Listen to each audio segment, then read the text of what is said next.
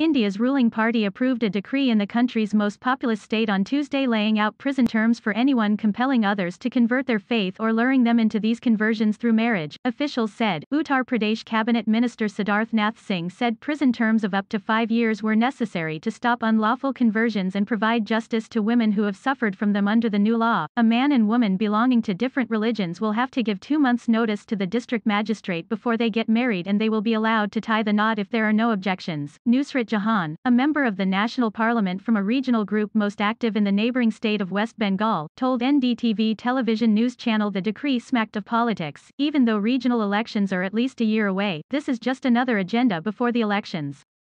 There is nothing like love jihad that exists. People can make their own decisions, she said.